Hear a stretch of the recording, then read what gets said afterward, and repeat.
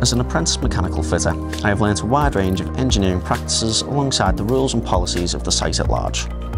During my apprenticeship, I have gained experience in several key areas of my trade, including the overhaul of marine diesel engines, propeller hubs, rudders, valves and more.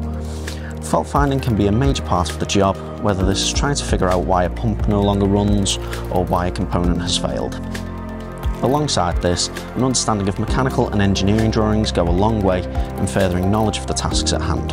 The mechanical equipment that I work with daily can range from items that can fit on a workbench to equipment weighing up to 50 tonnes, which require multiple trades inputs to support the completion of the job. The use of hand tools, electrical, mechanical and hydraulic tooling is also something I have gained experience with during my apprenticeship. Some of the key aspects of the job include working at height, working in confined spaces and working in the elements, both inside and outside of ships. Safety and quality are vital as a mechanical fitter and can be found in all aspects of the role.